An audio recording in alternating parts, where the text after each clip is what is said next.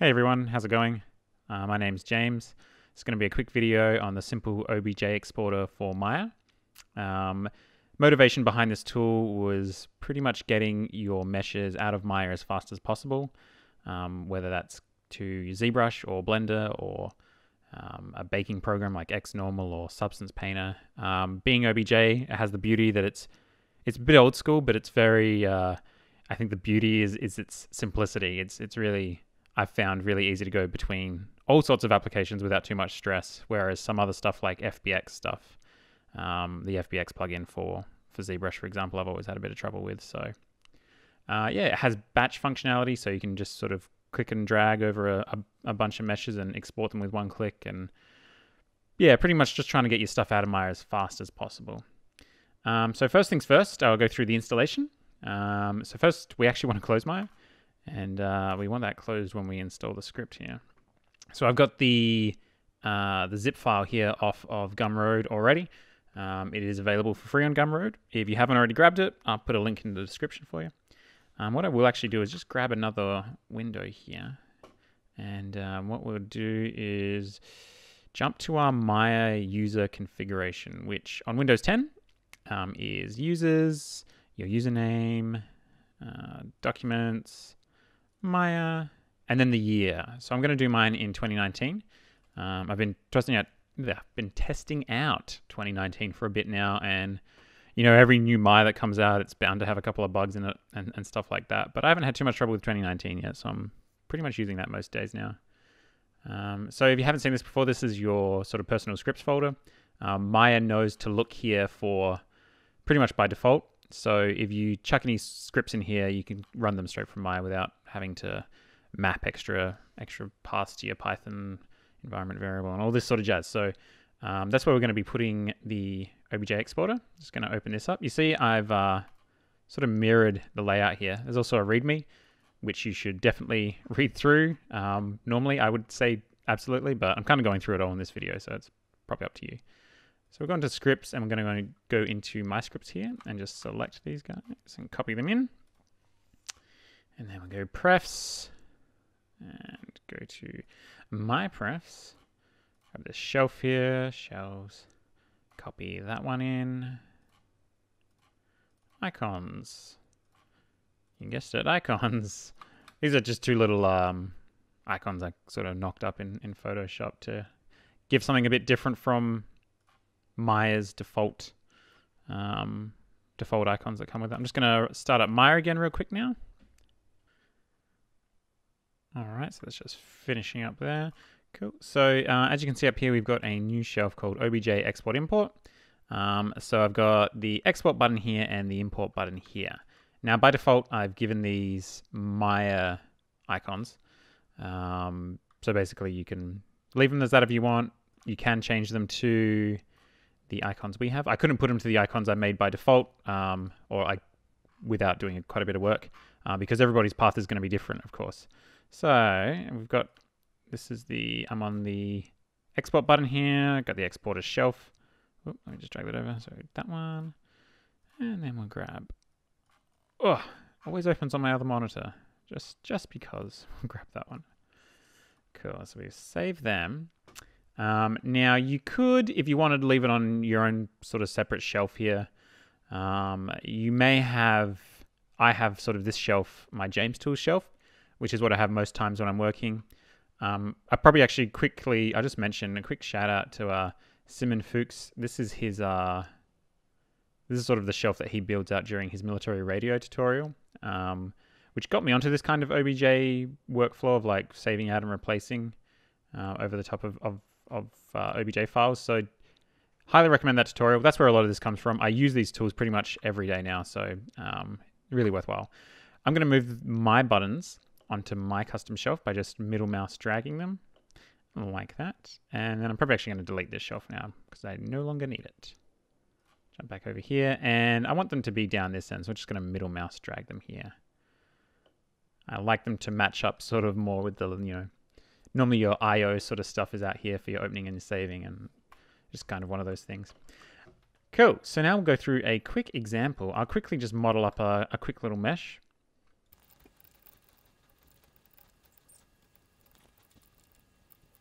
All right, so here we have a nice little piece of junk.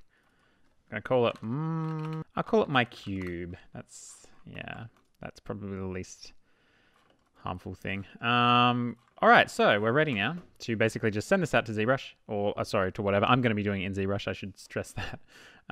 So once you've selected it, hit the export button, and because we haven't actually exported anything yet, it's going to come up for the first time with these options. So if you wanted to ask the path before you save it out every time, triangulate it, move it to the origin, maybe you've got a modular kit you're building out and you've got things sort of moved all over the place for a bit of ease, and you want them to be moved back to the origin. And then these are OBJ specific options. So I'm going to turn off everything except for groups and smoothing. Just that's how it works for my workflow. Yours will, of course, potentially be different.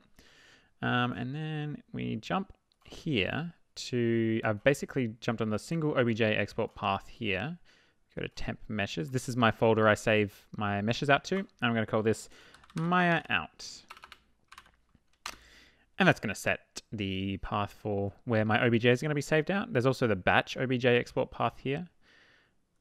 Go back over here. I'll make a folder here. I'm going to do a trim sheet as an example after this. So make a trim sheet folder. Now select that. You'll notice that that was a folder selection instead of a sort of single file selection.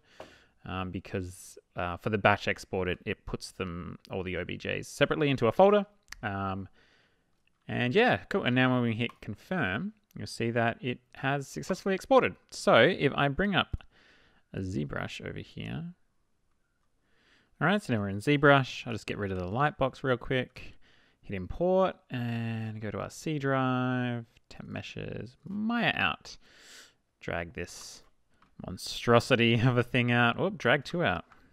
First time using ZBrush, clearly. Drag that out, hit T, and go into edit mode. So yeah, pretty much it's that easy. I'll do a quick bit of something on this to, make the tutorial somewhat interesting.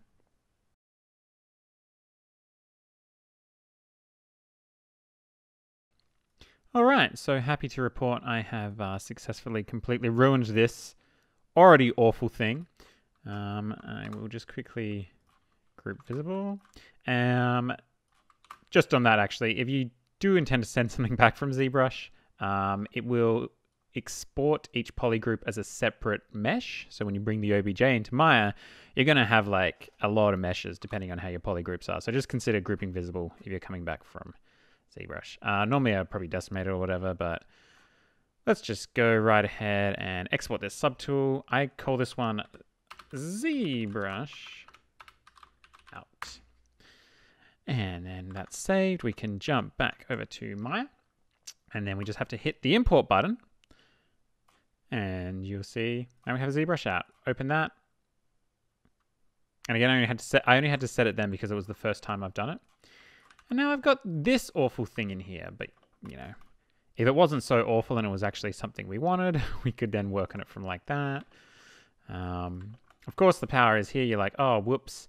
I realize now I actually wanted all this. I wanted another extrusion here because this thing isn't extrudy enough. And then you just basically do what you need to and then hit that button again. And then you jump back over to ZBrush and you import. There you go. Pow. It's there. Or vice versa. You realize when you brought it in, hey, I needed more trim dynamic on this. The trim isn't dynamic enough and I need to really just mush it out more. So you export and just back over here, hit this guy. And it's going to eventually bring in another. So that's basically the general idea behind it. One click in Maya does it. You don't have to worry about it. If you do want to change the settings after, just double click. Double click on either of the shelf buttons, I should say, to bring up those options again. All right, so now for a batch example, here is a trim sheet I blocked out while I was doing Polygon Academy tutorial. So you just have to select multiple, basically any selection more than one. We'll put it into batch mode, and then when you click out, it'll put it into that folder we set earlier. Remember, if you want to change it again, you can just double click. And then let's jump over to ZBrush. Let's get rid of this. and go to import, trim sheet, trim A, drag this one out. And then in ZBrush, you can actually just use the subtool master, multi-append, select the other trim pieces. And there you are, away we go. And they're all come through as separate subtools. They all have the names of which they were given when they're exported, which by the way is in batch mode, the name is what your mesh name is. In normal mode, I guess singular mode, the name of the mesh will be whatever you set it to be in these settings here. But yeah, obviously I was talking over the top of that, but that was crazy fast, and then you can do whatever and ruin that, just like I ruined the other thing. And just get some more of that. That's real good. I'm actually probably going to put that one straight in my portfolio. I'm not going to mess with you guys. That's pretty good. And then same sort of idea. You can just use the, let's say I was done, which I am. I think it's the export here. We'll export all of them for us. And again, I'm going to make a folder called trim sheet ZBrush out. I probably should have done trim sheet Maya out in hindsight, but I do Maya out and ZBrush out. So you could just do the same one and keep on overriding it, but I do it this way just in case there's a little bit of redundancy there in case I blow something. And then that's going to export those ones for us. And then you just jump back over here, double click, and jump to our, whoops, temp meshes, trim sheet, ZBrush out, select them all, bring them in. It's that easy.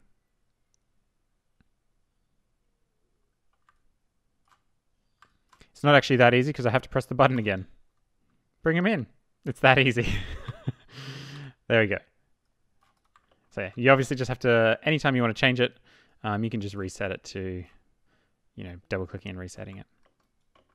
Anyway, that pretty much wraps it up. I found this really sped up going back and forth between programs. It really speeds up that sort of iteration. I'm a classic sort of block it all out, send it to ZBrush, and realize I've made like 6 dumb mistakes. So this really speeds up that whole process for me. I hope you have the same experience, and it helps you out. If you have any comments, any feedback, or you find any bugs, let me know. My email address is in the, if we jump to the README, email address is down here. It's just furlajames@gmail.com. Otherwise, you know, leave a comment on the video, hit me up on ArtStation, any of these things, and I'll get back to you and you know, try and sort it out. Anyway, thanks for watching and have a great day. Bye.